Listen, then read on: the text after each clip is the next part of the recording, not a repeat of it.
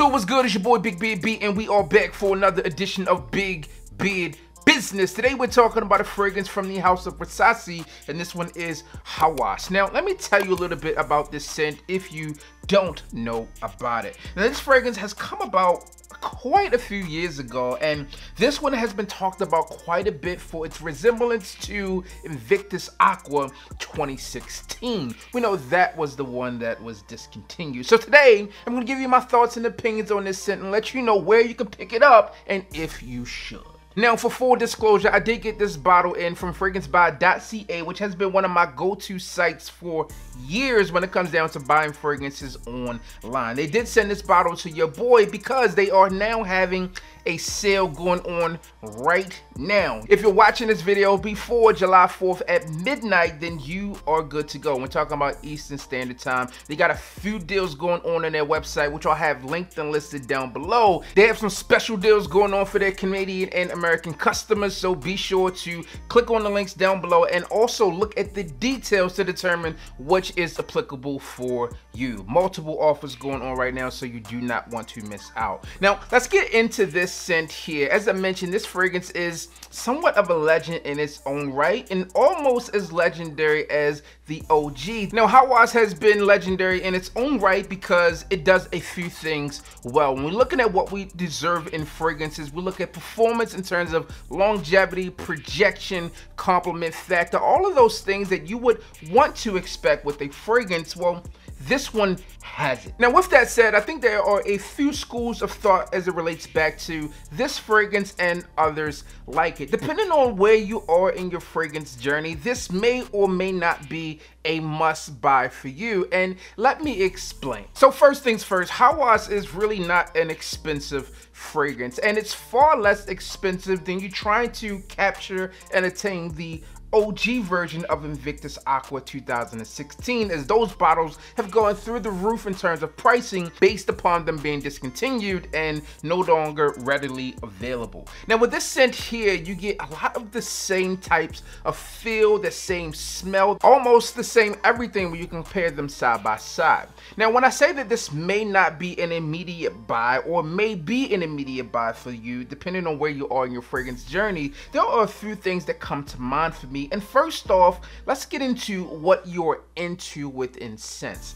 Now, for me, I have a wide range of fragrances, whether we're talking about niche, designer, clones, etc. You name it, I have some type of variation of that within my collection. But some people out there don't really play into designer fragrances or clone fragrances for that matter. And that's the case, then this scent would be disappointing for you. However, if you are like most people out there and enjoy designer scents, then this is a fragrance that is going to be very pleasant for you and those around you. As I mentioned, Hawas is a play on a Paco Rabanne fragrance, and we know that Paco Rabanne fragrances don't really provide a lot of challenge when it comes down to what they're doing. Really, they just are there for simple, easy to wear fragrances, and this one kind of has that same suit. This one possesses that same freshness that you would get in Invictus Aqua 2016. You also get some of those same types of note breakdown in a profile, and as it being a clone-esque scent, then you would imagine that you would get that as well. That tonka plays the same. There's also plum,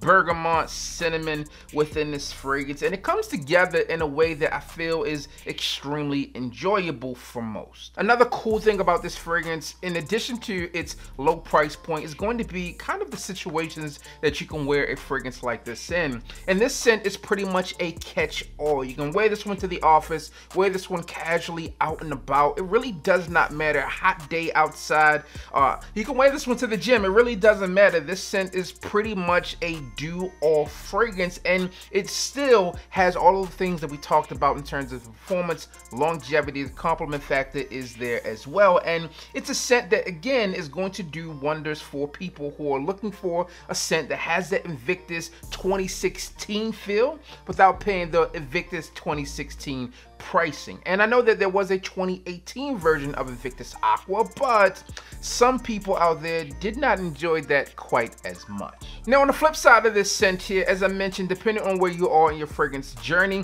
you may not feel that this scent is for you. If you are looking for a fragrance that's going to be more challenging, something that is going to be a little bit more complex, then this scent isn't going to be for you. And if you are like, oh, this fragrance has been super hyped, in terms of your expectations on this scent, I would say don't blow them through the roof. This one is a great scent for what it is, because you're looking at kind of what the fragrance originally was. Now, when we talk about the original, the OG, when we're looking at this, the Invictus Aqua 2016 got a lot of accolades for a lot of good reasons in its own right, but there are going to be some people out there who hate on this one, like, oh, it's a clone, so therefore I can't wear it. But listen, man, in my opinion, my humble opinion, all right, if you are looking for a fragrance that provides a lot of the same feel, longevity again is great on this scent, then this is one that you should be in the market for. Now, again, reach out to my people over at FragranceBuy.ca. They got you hooked up right now for the Independence Day sale.